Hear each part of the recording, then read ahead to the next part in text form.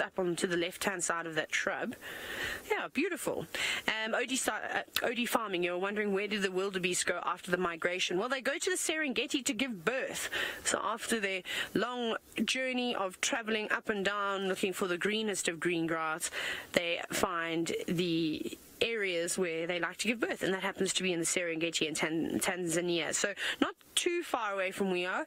We're actually not far from the Tanzania-Kenyan boundary at all.